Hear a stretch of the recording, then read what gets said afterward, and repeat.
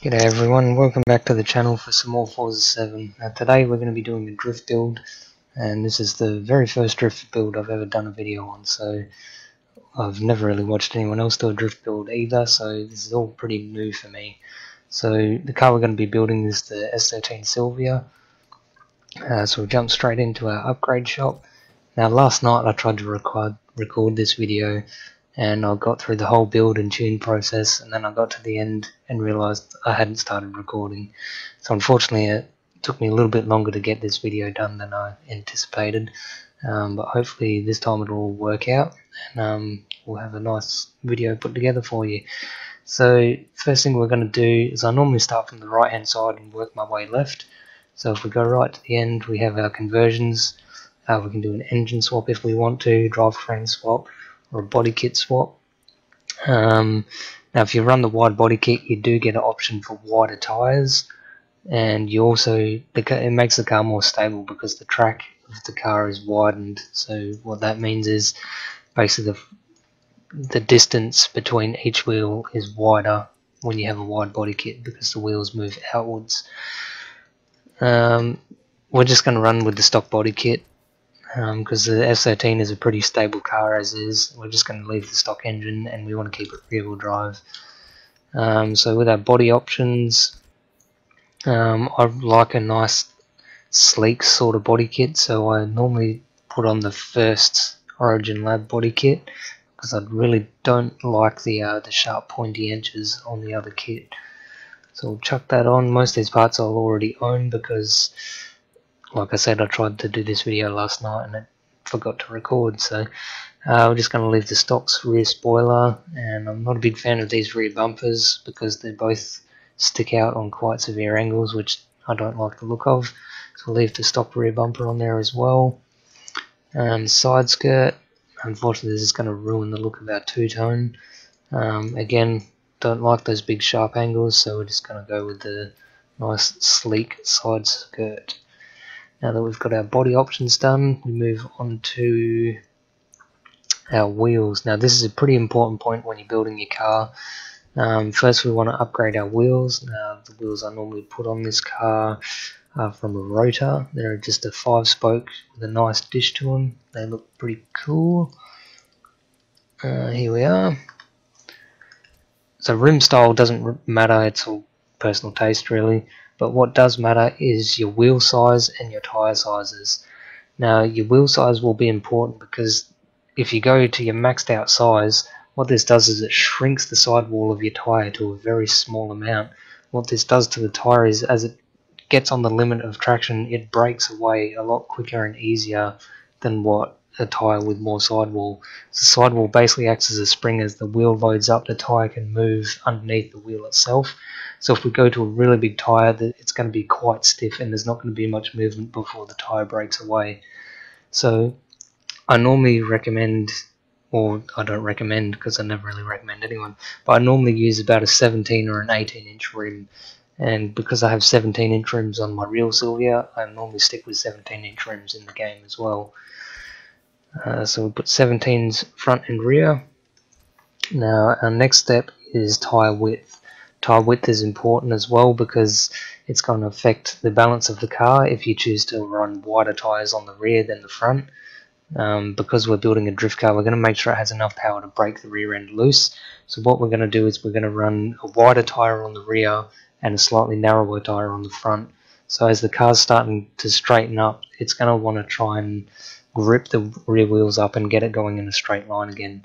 So the engine will have enough power to break the rear end loose, but the tyre grip balance is going to be balanced more towards an understeer sort of car.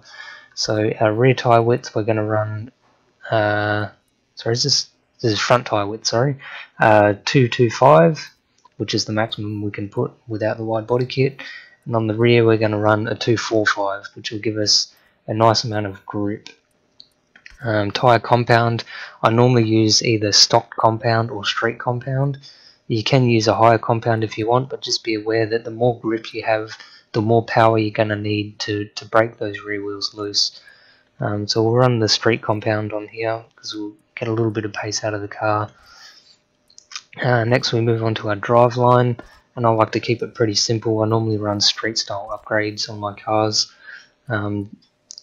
Just run a sport transmission so I can tune the final drive of the gears. Again, just a straight drive line. And differential, run a race diff just so we can choose the acceleration and deceleration values in the tuning menu. Now we're on to our platform and handling.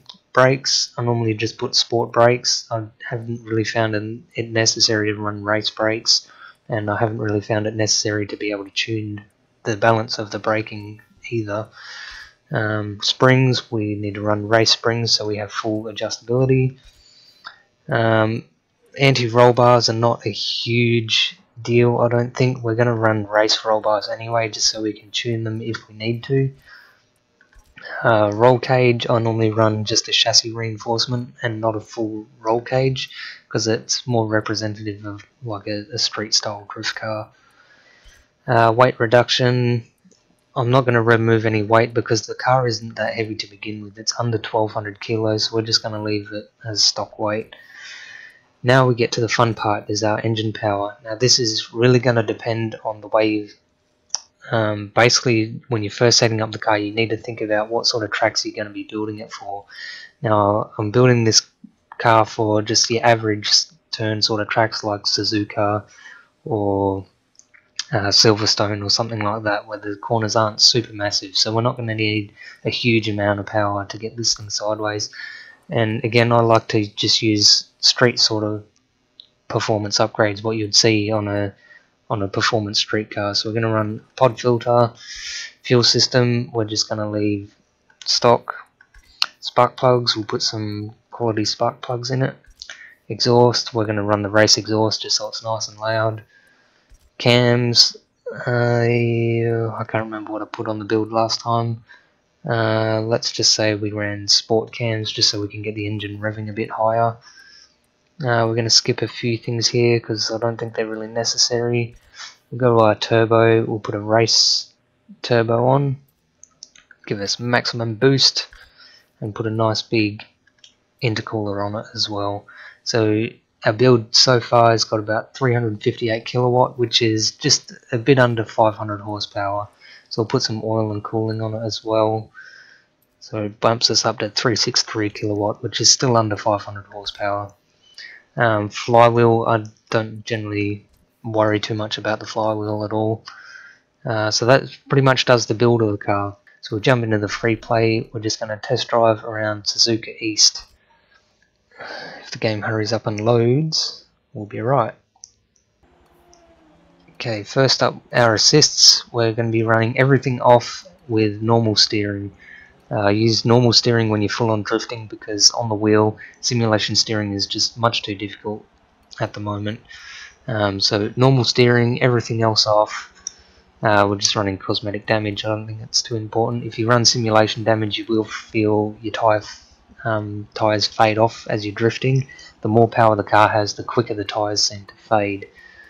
Now if we have another quick look at my wheel options. So steering axis dead zones are 0, 100. All the other dead zones are just at their default values. Can't be bothered changing them. Vibration is off. We want this off because when we're drifting, the vibration also gives feedback from the rear wheels. So because we're going to be spinning the rear wheels a lot, you don't want to have any vibration feedback coming through the wheel, because it's going to interfere with some of our aligning torque feedback. Running full force feedback scale, sensitivity and linearity on the default values. Understeer is all the way to the left, which will give us the maximum aligning torque from the mechanical trail. So with this setting where it is now, we're not going to have any real feel for the tyres, but because we're drifting, we don't really need that feel anyway. Wheel damper and spring. Minimum force is just on the default value as well. Wheel damper and center spring, you can run these off. I actually have them off because the settings on my wheel actually overwrite these settings in the game. So on my wheel I have spring set to off and damper set to off, so these are theoretically at 0. And we don't want to invert the force feedback, and we're not using gamepad steering filters. So that's that. We'll jump straight into the test drive. We'll do a quick lap with the stock tune and then we'll start making some adjustments.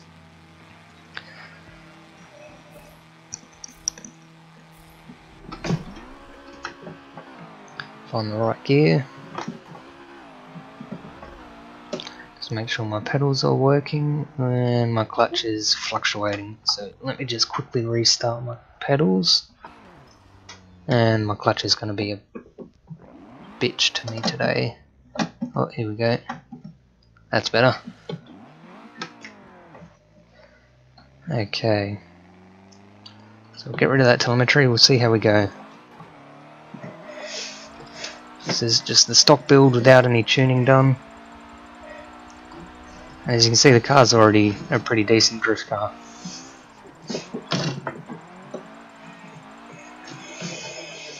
Oh, okay, and we've got our first little mishap.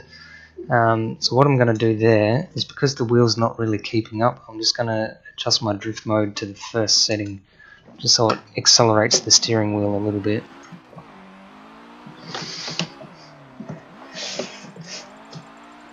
So now in the transition I should be able to let the wheel do all the work. That feels much better.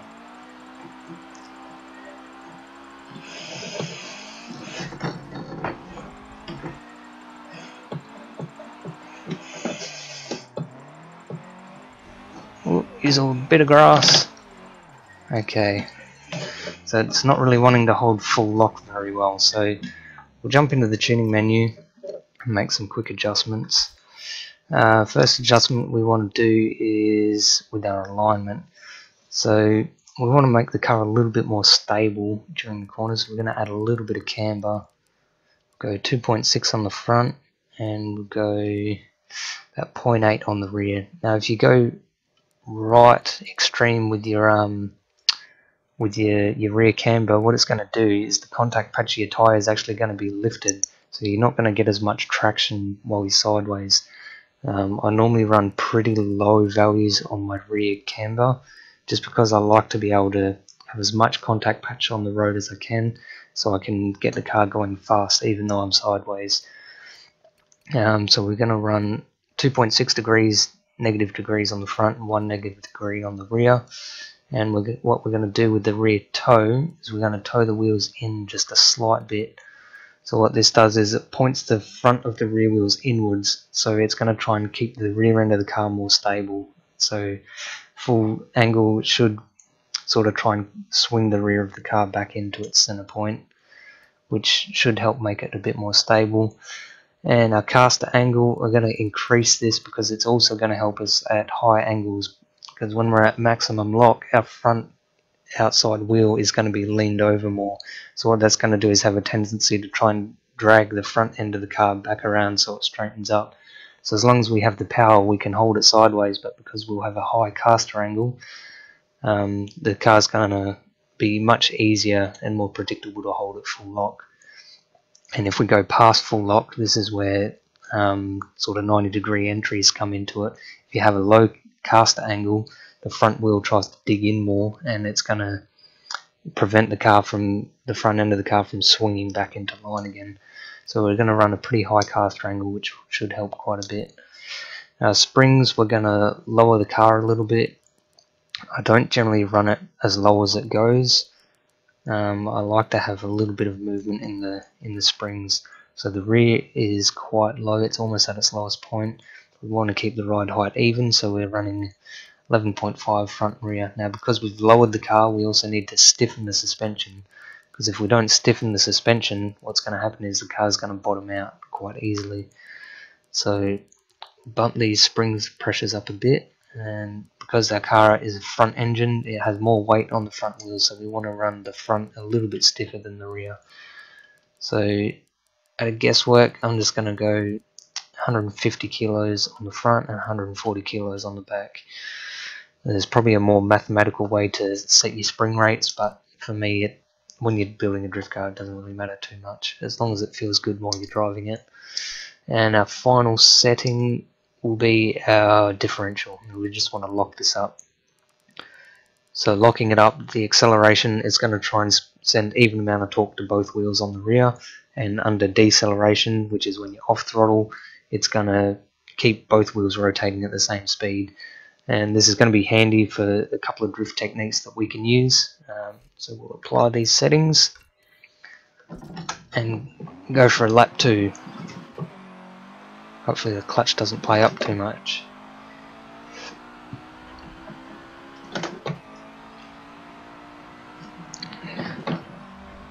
Okay, so if we compression lock shift into 4th, get the car swaying.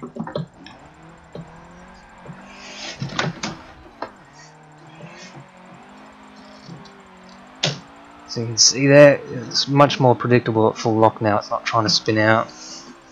And it's actually trying to pull itself back.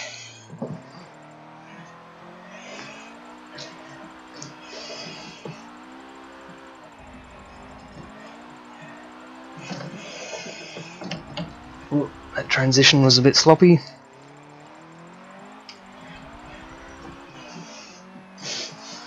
Oh, frame rates seems it's high, but I'm getting a lot of stuttering. So you can see there, I went over angle and just waiting for it to come back. The front end slowly pulled itself back in line. I don't know why my frame rate's so shit at the moment. I should normally run up around 180, 200 when I'm the only car on track.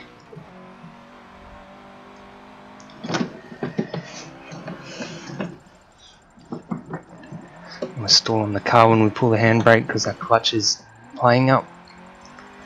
That's a problem with my hardware, not the game itself.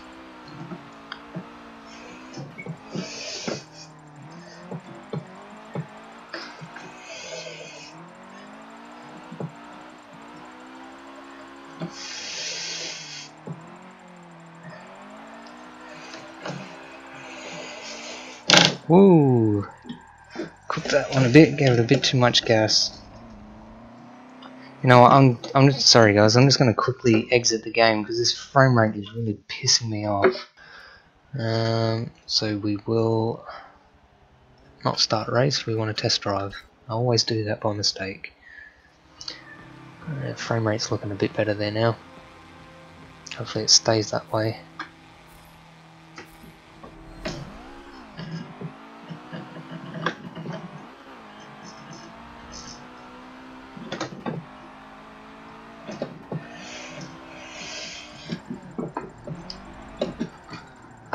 A bit wide.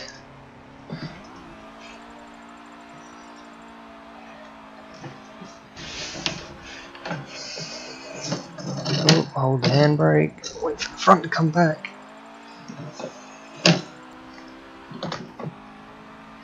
Alright, let's see if we can get a decent lap in.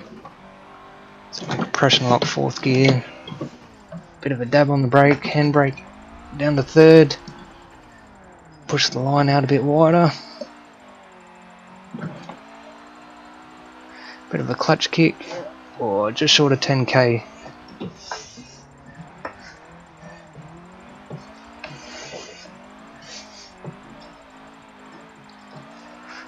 Oh, pushing that full lock. More full lock. Oh, full lock. Right on the lock stop.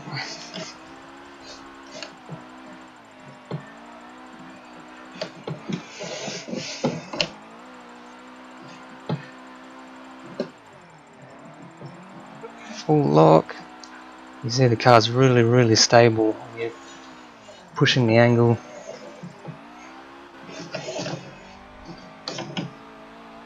Do one more lap just for fun. This car's feeling pretty good. Again, compression lock 4th, dab the brake down to 3rd. It's a bit better line this time. Should hopefully pick up a few extra points. Oh no, we're going to ruin it. Ooh, I was too busy focusing on the points rather than where I was going.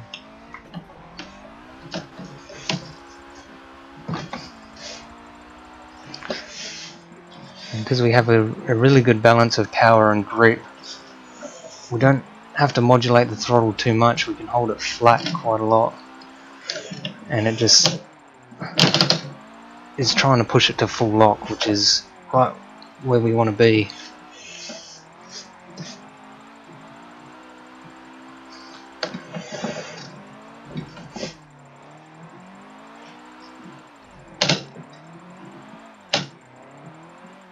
Oh, I nearly lost it. Alright, one more lap, then we'll call it a day. See if we can hit the 10,000 points through the first corner.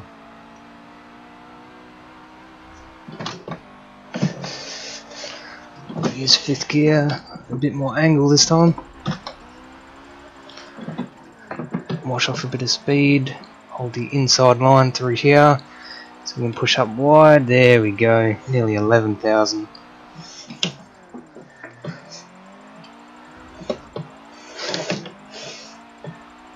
Hold this nice angle, bang, full lock. All banged, full lock again. Or that transition threw me right onto full lock through the whole corner. That was beautiful. Oh, a little bit too far. Lucky we've got the car set up to pull back a little bit.